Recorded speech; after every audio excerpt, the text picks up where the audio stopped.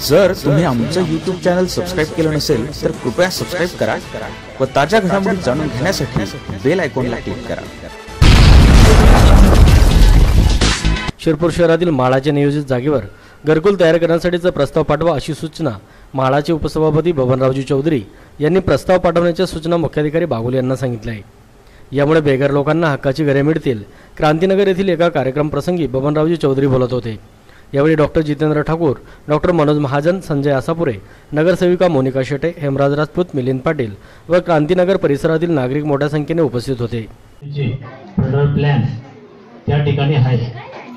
सकाळी नगरपालिकेचा मी नगरसेवक असल्यामुळे ते कार्यक्रम करत म्युनिसिपल हायस्कूल मध्ये त्या समितीचा सदस्य आहे। मी त्या ठिकाणी गेलो।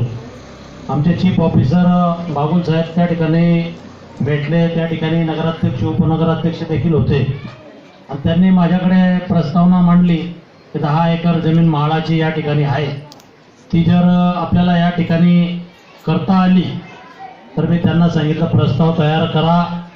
10 एकर जमीन जी आहे त्यांच्या शिरपूर वासियांच्यासाठी या ठिकाणी ते घर आहे त्यांना पूर्ण त्या ठिकाणी म्हाळा ही मदत करेल।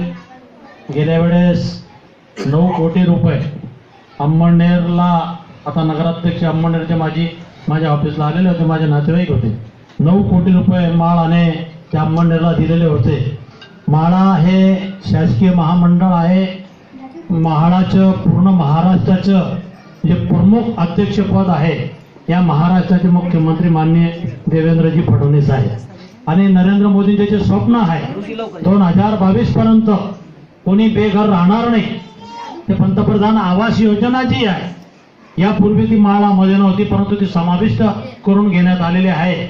म्हणून जे कोणी बेघर असतील त्यांच्या नोंदी आमच्या नगरपालिकेमध्ये होत आहेत। त्या ठिकाणी ते नोंदी करून घ्यायच्या आणि भविष्यातल्या कालखंडामध्ये या ठिकाणी सर्व मिळून आपण जे बेघर आहेत त्यांना घर देण्याच्या दृष्टीनं या ठिकाणी प्रयत्न करून माळा निश्चितपणे या ठिकाणी मदत करेल असे मी म्हाळाच्या वतीनं उपसभापती म्हणून या ठिकाणी आपल्याला आश्वासित करतो।